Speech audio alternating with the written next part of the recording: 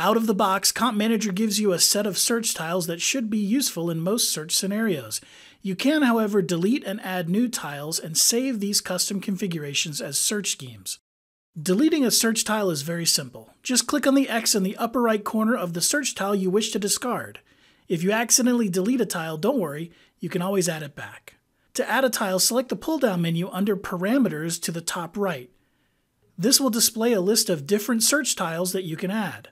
Once you have made your selection, click Add, and the tile will be added in alphabetical order to the search window to the left. Remember, the more info that you add to the displayed tiles, the more narrow your search will be. And don't forget to click the Clear button to the upper right before beginning a new search. You can also save your search setup for later use by saving it as a search scheme. To do this, simply create your custom tile setup and then click on the Save As button in the Schemes section to the right. You will be asked to give the new scheme a name, then click Save. If you wish a scheme to come up automatically every time you start Comp Manager, ensure your desired scheme name is showing in the Search Scheme pull-down menu and then click Set Default. You can also delete a saved scheme by selecting it and then clicking the Delete button.